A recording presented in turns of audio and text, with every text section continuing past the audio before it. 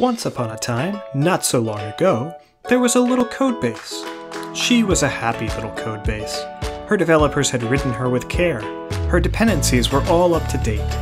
All she wanted was to grow up to be a real software artifact. All she had to do was travel through the pipeline to the magical registry on the other side.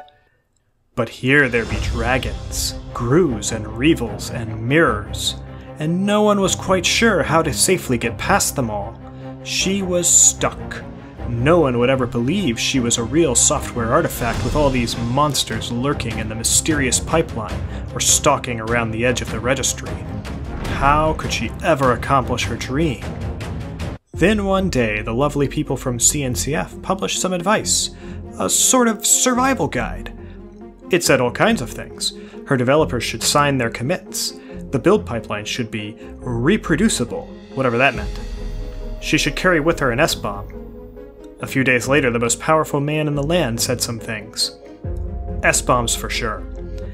And then the great big Googles said she should eat more salsa. No, that's not it. It was something about provenance and getting to level 4 in the maze. And people kept talking about taking along some guy named Toto. He was supposed to keep her safe in the pipeline or something, and she should get all her documents signed by a notary, or something like that. There was a lot of advice, but it was still confusing. What she needed was a map, and so she turned to the map makers. Could they do it? Only time will tell.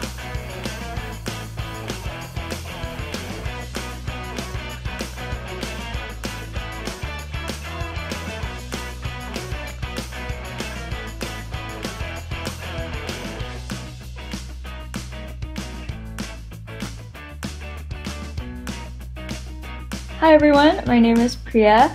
I'm a software engineer at Google, and welcome to our talk on supply chain security reference architecture. And I am Alex. I am a security engineer at Raft, and it's really good to be with all of you.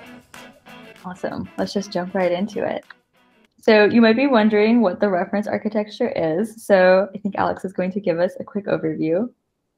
Yeah, so as we alluded to in the video, the CNCF published a document titled Software Supply Chain Best Practices back in May, and that included over 50 recommendations for how to protect your software supply chain.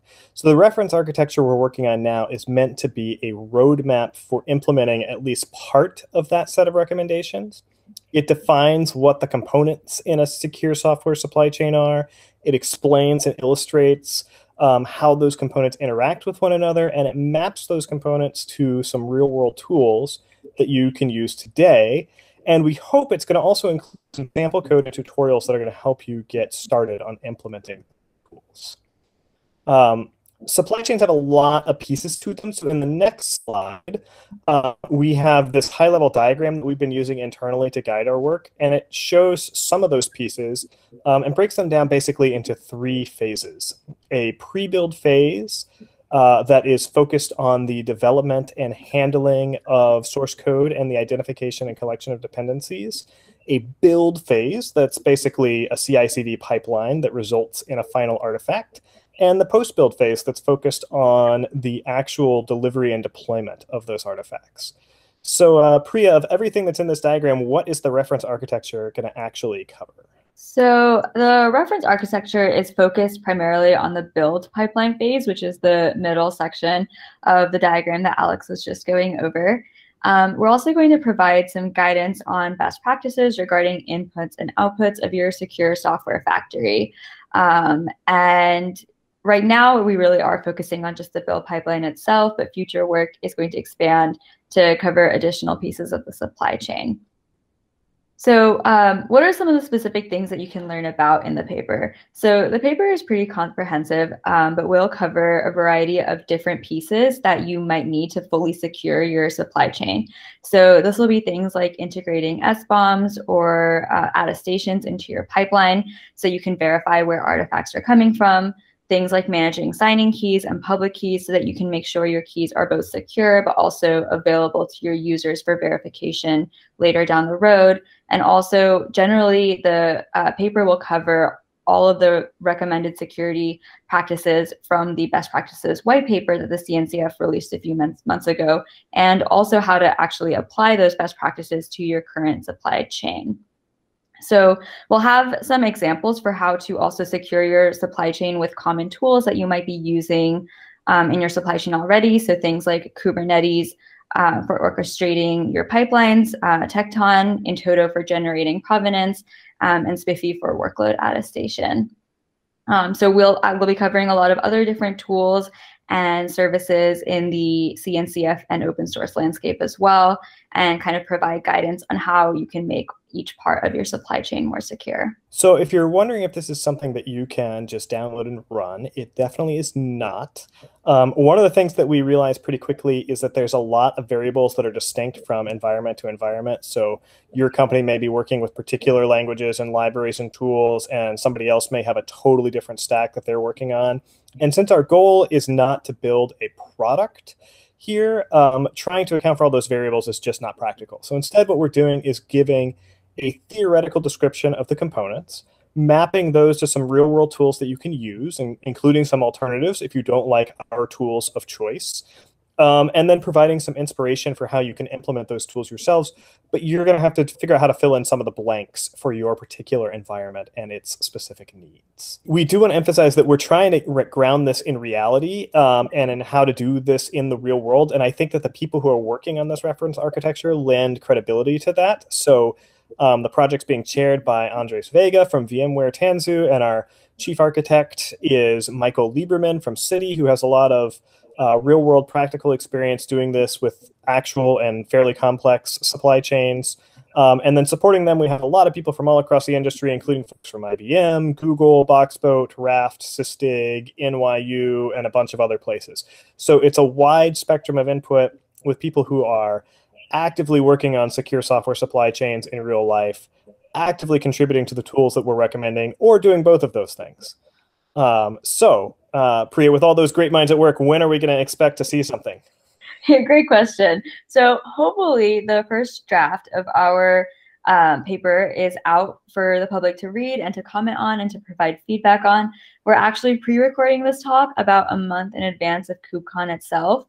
And so though the paper is not out right now, we're hoping that by the time this airs at KubeCon, the draft will be available for people to see. So if it is, hopefully it is, please go ahead and read it. Please feel free to share your feedback.